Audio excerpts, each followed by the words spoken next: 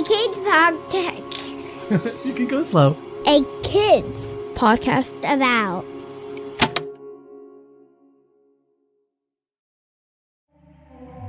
Hi, this is Matthew, and I'm head of podcasts at a kids company about.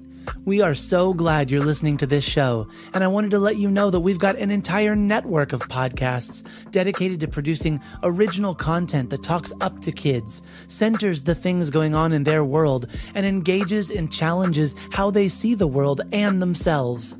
With shows about facts, climate justice, current events, and activism, there's a show out there made just for your kid. Check out the A Kids Podcast About channel on Apple Podcasts or wherever podcasts are found, or visit akidsco.com.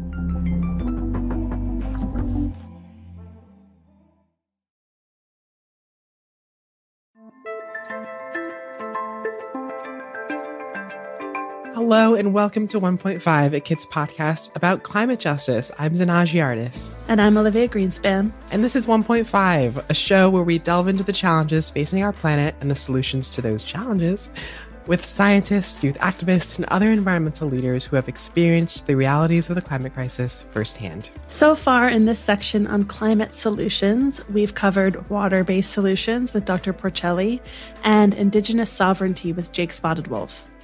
This week, we are moving on to Earth, the land beneath our feet. Yes, this week on 1.5, we are speaking with geomorphologist Dr. David Montgomery. And a geomorphologist, if you're wondering, is a scientist who studies the physical features of the surface of the Earth, like soil. With Dr. Montgomery, we'll discuss how our land and soil is affected by the climate crisis and what we need to do about it. We'll answer questions like why the ground beneath our feet is so important to the impacts of climate change, how earthworms and microbes contribute to the health of our soil, and what chocolate cake can teach us about healthy soil. I love chocolate cake. Me too. Okay, let's dig into this conversation with Dr. Montgomery. Way up north beyond the pines, there stands the Pebble Mine, old mountain of copper and gold. To get it out, they'll dig straight down, 1,000 feet below the ground, about as low as you can go. Just there for the taking. We had a thematic intro for you today, and that song was Pebble Mine by the band Big Dirt. Today, we're going to be talking about Earth in reference to land and soil. And we would love to get into a conversation about why is the ground beneath our feet so important for the impacts of climate change? That's a really good question, because when we think about climate change and we think about us pumping carbon dioxide into the atmosphere, our minds don't immediately go beneath our feet to think about the soil. You have to kind of think about the connections and understand them. But if you look at the total amount of carbon that's in the atmosphere, there's about twice as much in the world's soils. So the soil is a really large reservoir of carbon on this planet. And of course, plants like the trees behind me are another big reservoir of carbon. But there's an awful lot of carbon in the ground beneath our feet in the form of soil organic matter, which is basically shorthand for dead stuff. Plants that used to be alive that are now dead, the remains of animals. And that organic matter is actually really important for feeding the life in the soil, which helps to cycle nutrients. So there's a connection not only to the climate, which I'll get back to in a moment, but also to how we grow our food and how we nourish ourselves. And the connection to the climate comes in because if you think about nature actually evolved a very efficient system for pulling carbon out of the atmosphere. And it's called photosynthesis. It's what plants do to feed themselves. And when plants capture carbon in the form of CO2 from the atmosphere and build their bodies that way, when they die, that carbon is still in their bodies, and that's where the carbon that's in the ground, that twice as much in the ground than is in the atmosphere, came from once living things. And so we can actually, if we manage our plants right and we manage our farms right, we can use farming to pull carbon from the atmosphere and park it below ground in a way that will build soil fertility, and so not only help reduce the climate impact of human activities, our fossil fuel use in particular, but it could also help rebuild the fertility of the world's farmland, which will help us feed the world. So I'm excited about the potential for thinking about the connections between soils and climate and the health of societies, because it's putting more carbon in the ground using certain farming practices and building the health of our soils really is a win-win for the climate and for people, and for the environment as well, because it can help us use fewer agrochemicals. Now, that said, restoring the world's soils is not going to solve the climate problem, but it could be one step towards helping to do that. And it's one of those connections that most people don't think about, because it's not that intuitive. You have to think about plants pulling carbon from the sky, sending some of that carbon, they'll leak out of their roots to feed microbes in the soil. Then when the plants die, the microbes recycle it. There's connections that we can study and learn and understand that can help us inform how we live on the world in a way that will help the land make future generations of humanity more prosperous and healthy. Wow, that's all very interesting. And I think makes me think about all the different environments that we often think about. And people pay attention to these large mammals and our oceans and savannas and all these things. But it really sounds like soil is like this really micro environment where there's so much different life happening that no one can even see and people don't really think about. And so that's really interesting. And if people are listening, or like me as a kid, I played outside a lot, and I used to do lots of digging in the dirt, which was probably probably soil. But when you're digging, you might come across earthworms.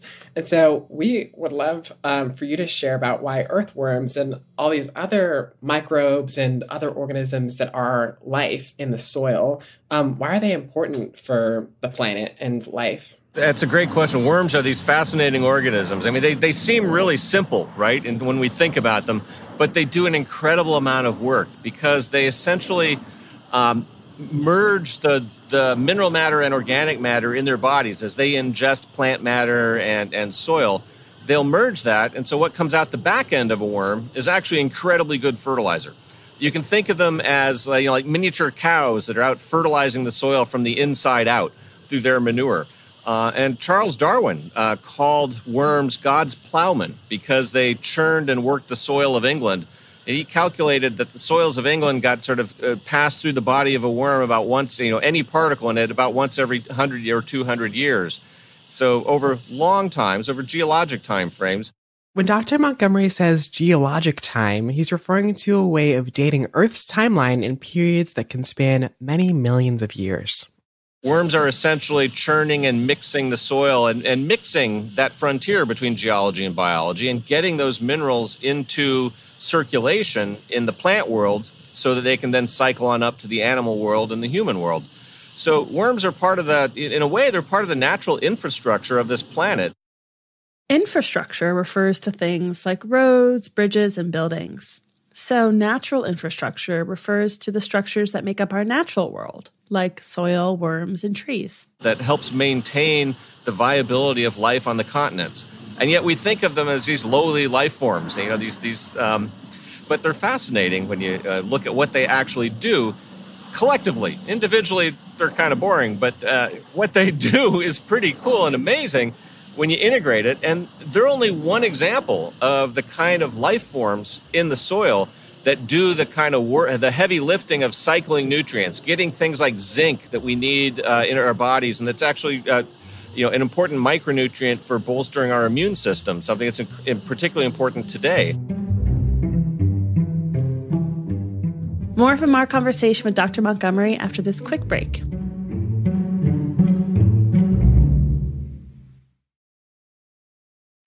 Hey kids, my name's Matthew. I'm a teacher, a librarian, and I'm the host of A Kid's Book About, the podcast. What's a podcast? Great question.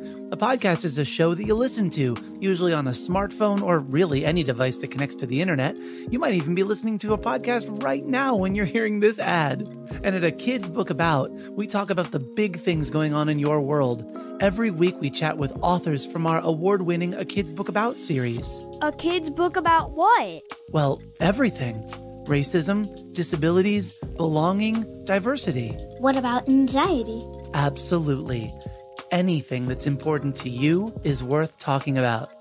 These are the things that are shaping your world, and our guests are people who've been there too. New episodes release every Monday. Find A Kid's Book About the podcast wherever podcasts are found.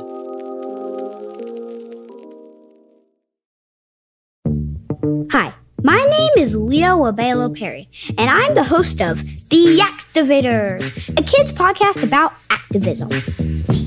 On this podcast, we want to celebrate and amplify kids who are activating social change by doing what they love. We'll talk and learn from other kids who are doing incredible things to make our world a better place. We'll learn about different issues that need our attention, things like gender equality, environmental justice, and food insecurity. And we'll hear some advice from kids, for kids, on how we can make a real difference in our world.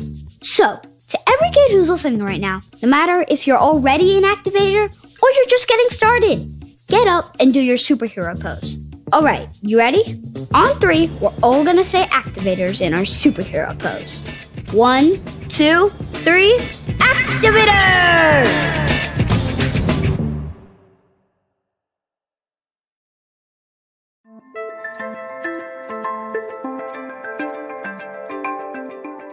Welcome back to 1.5, a kids podcast about climate justice. Let's return to our conversation with geomorphologist and musician, Dr. David Montgomery. Fungi in the soil help get zinc out of the soil and into plants by forming partnerships with the root systems of plants, where the plants will trade sugars, carbon-rich compounds they make through photosynthesis. They'll trade those to fungi in exchange for minerals that the fungi mine out of the soils and connect their fungal hyphae, which is basically the roots of the fungus. They connect to plant roots, and there's a two-way trade. So there's all these symbiotic, mutually beneficial relationships in the soil that are happening that are out of sight and out of mind because we don't see in the soil. And a lot of it's happening with microbes that are invisible to our eyes. But if you look at the sort of the plants and the pollinators in the garden behind me, or the hummingbirds that may occasionally fly into the view here, those kind of symbioses between pollinators and plants, we're all very well aware of. But we're not so aware of what's happening under the ground. But there's total parallels with what's happening in that hidden world of nature beneath our feet. It's just that we've only recently kind of unlocked the code and started to understand all the chemical signaling and the exchanges that allow soil life to benefit the plants, including our major crops. And that's how farming practices can actually influence soil fertility, soil health, and life as well. So in a way, you could think of soil as one of the last scientific frontiers where we're still learning and understanding all those connections between other life forms and ourselves. And some of our misconceptions in the fairly recent modern world have colored our farming practices in ways that degrade the soil and its fertility over the long run. So it's an exciting area to go into. If people are interested in microbes and soils, there's a great career to be had in that going forward because it's an incredibly important area. You too could be a geomorphologist. Yes. Which would be a cool title.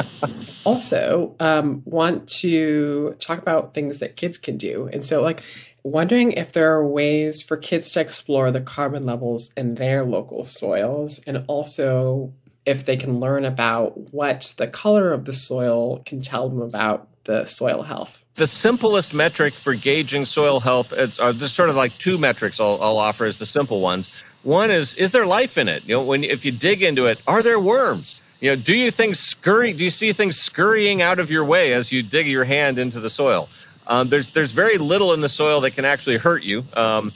Dirty as we might think it is, there's very little that can actually hurt us. And a life-filled soil tends to be a healthy soil. So if you dig into the soil and there's nothing there, nothing living there, it's probably not in good shape. And the soil in the yard behind me was that way when we bought our house. Now if you dig into the soil, you get a fistful of worms. It's great.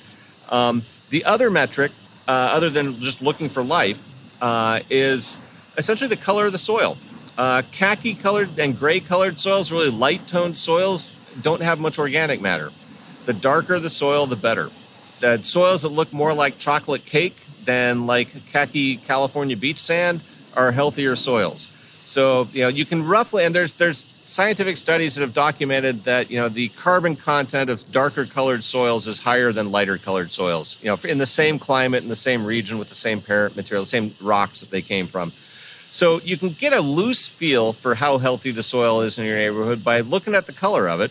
If you really want to get much more formal and scientific about it, what you can do is take a sample of soil and basically put it in an oven overnight at about 100 degrees and basically combust all the organic matter in it. And if you weigh the soil beforehand and you weigh the soil after, that will tell you how much you lost, which tells you how much carbon was in it.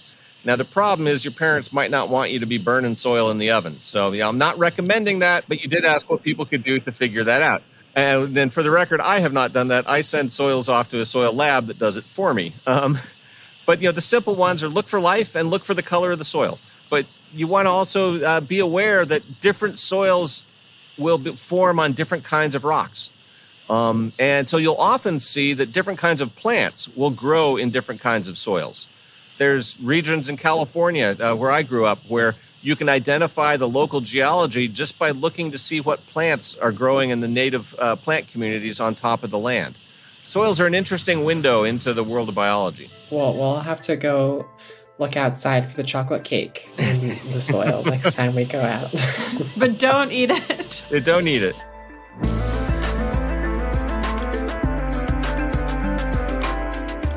Okay, that's a wrap on our conversation with Dr. David Montgomery about soil's role in both contributing to and solving the climate crisis, which brings us to... That's right, folks. You know what time it is. The Climate Justice Game Show! Remember, listeners, you can just pause the show and say the answer to a friend, write it down on a piece of paper, or just think it in your head. And we will be playing, as always, right alongside you. All right, Olivia. Question 1.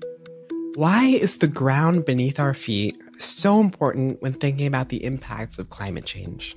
Yes, thank you for asking this question, Zanagee. Well, so many people know that things like plants and trees actually help take carbon dioxide out of the atmosphere. But less well known is that healthy soil can actually also be a huge absorber of carbon dioxide, like Dr. Montgomery discussed. And I didn't know this until I was in college, so if you're learning this now, you are way ahead of the game. Do you remember, Zanagee, when you learned that healthy soil is so important for balancing the carbon dioxide that's in our atmosphere? So actually, now that I think about it, I actually learned this late in high school. In my senior year, learned about carbon sinks and how soils are so helpful with carbon and with bringing all that bad CO2 that's in the atmosphere from fossil fuels back down to Earth. So that's when I learned. I also learned pretty late. So look at you all. You're all really early. I feel like that teacher deserves a shout out for teaching about those carbon sinks. Yes. Shout out to Miss Pags, Miss Pagliaro from my high school. Was it AP Environmental Science? It's IB Biology, actually. Wild. That was my second guess. Amazing. You're doing great. Bonus points. Oh, thank God. Okay, Zanagee. Question 2 for you. Maybe you also learned this in IB biology. How do earthworms and other microbes contribute to the health of our soil and earth? Well, you know I love worms. So worms and other microbes contribute to the health of our soil and earth because they ingest plant matter, and through digestion, they merge mineral and organic matter to create fertilizer. Pretty wild, right? It's like a little biological factory creating fertilizer, those worms. And basically, worms and microbes keep our soil healthy, which allows it to absorb carbon dioxide and grow our food. That is correct. Yes, I think it is wild to think about how much we rely on things that we can't even see without a microscope. Absolutely. Third and final question. What information can we infer from the soil's color? Yes, this goes back to that chocolate cake point. Not only a great snack, but a great indicator of soil health. So I remember Dr. Montgomery mentioned that light tone soils are generally less healthy than darker soils that look like chocolate cake. And he even mentioned scientific studies that have documented that the carbon content of darker colored soils is higher than lighter colored soils found in the same region. Fascinating. And correct. You got it, Olivia. So next time you see some chocolate-colored soil, you can take comfort in knowing that it's taking some of our excess carbon dioxide out of our air and putting it back in the soil where it belongs. Yes, and with that concludes today's episode of the Climate Justice Game Show. Thanks as always for playing, and see you next time.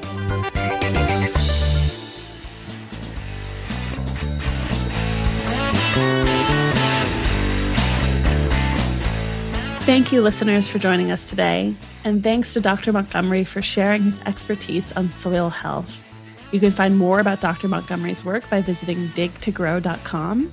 That's DIG, the number 2, GROW.com, or by checking out his band, Big Dirt. We will, as always, have a link in our show notes. 1.5 is written by me, Olivia Greenspan. And me, Zanagee, Artis. Our show is edited and produced by Kat Petru with help from Matthew Winner and the team at Sound On Studios. Our executive producer is Jelani Memory, and this show is brought to you by a kids podcast about. This show is inspired by our book, A Kid's Book About Climate Change, and the millions of young people around the world fighting for their right to a livable future. You can write to us at listen@akidspodcastabout.com and check out other podcasts made for kids just like you by visiting akidsco.com. And we hope you enjoyed this last song by Big Dirt called Apologies 7 Generations in Advance. We shall not let you down. Our children to be. We shall not let you down. We want you to be free. Free to live the life just we used to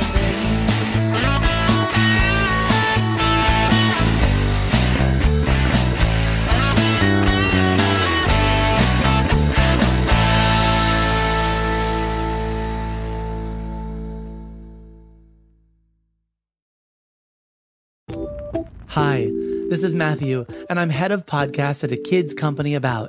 We hope you enjoyed this show, and we'd love for you to check out our growing library of shows at a kids podcast about. Whether you're looking for storytelling with crafts and activities, fact-finding with experts and enthusiasts, or looking to explore and understand your world better, we have got a podcast for you. Check out the A Kids Podcast About channel on Apple Podcasts or wherever podcasts are found, or visit akidsco.com.